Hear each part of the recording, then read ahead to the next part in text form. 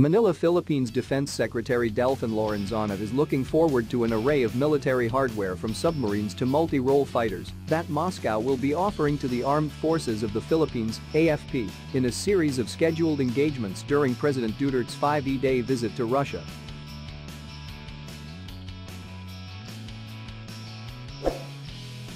However, Lorenzana is silent over reports that the AFP is set to procure 16 units of Mi-17 medium-lift helicopters worth $14.7 million from Moscow. Of course, they will interest us to buy their equipment, the Russia-bound defense chief said, when asked on the chances that the Philippine Navy submarine project will be discussed during the president's official visit.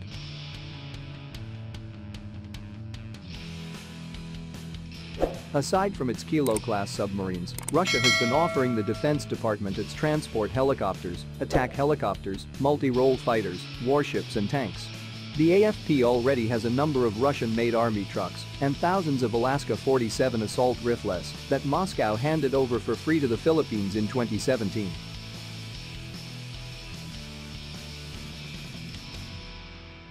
They will give us a catalog of their products for our consideration, said Lorenzana, who was in Europe last month scouting for big-ticket items, in line with the second horizon of the AFP modernization program. Senior defense and military officials all declined to comment on the AFP's projected procurement of 16 M1 to 17 medium-lift helicopters from Russia.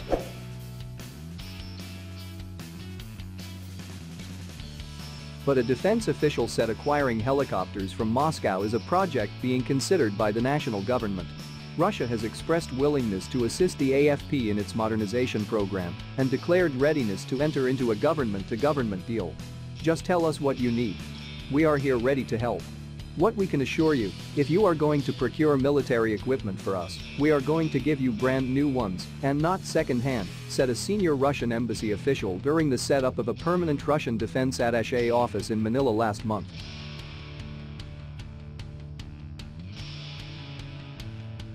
We are looking at acquiring some equipment for humanitarian assistance and disaster relief operations, but there are no specifics yet, Defense Secretary Delfin Lorenzana told Reuters.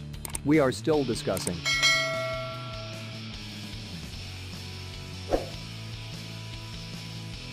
Lorenzana said the Rosaboran export contract was not a sales deal, but signaled the Philippines' intention to acquire small arms, vehicles and special equipment for disaster operations.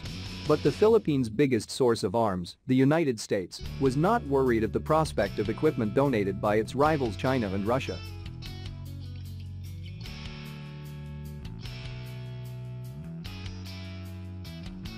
I don't attach very much significance to it, some trucks or guns being dropped off to a country that's fighting terrorists right now, U.S. Defense Secretary Jim Mattis told reporters on the plane to Bangkok.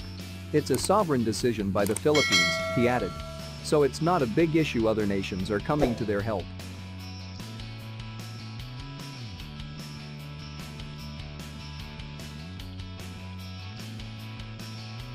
The United States and China dominate regional arms trade. Since 2000, the United States has donated close to $1 billion worth of military equipment to the Philippines, ranging from surveillance planes, drones and boats to small arms.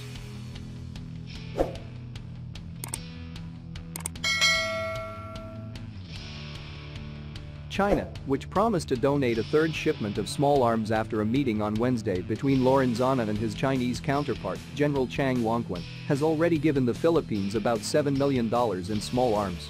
The deals with the Philippines will allow Russia to expand its arms market in the region, said another senior Philippine official, who declined to be named because he was not authorized to speak to media.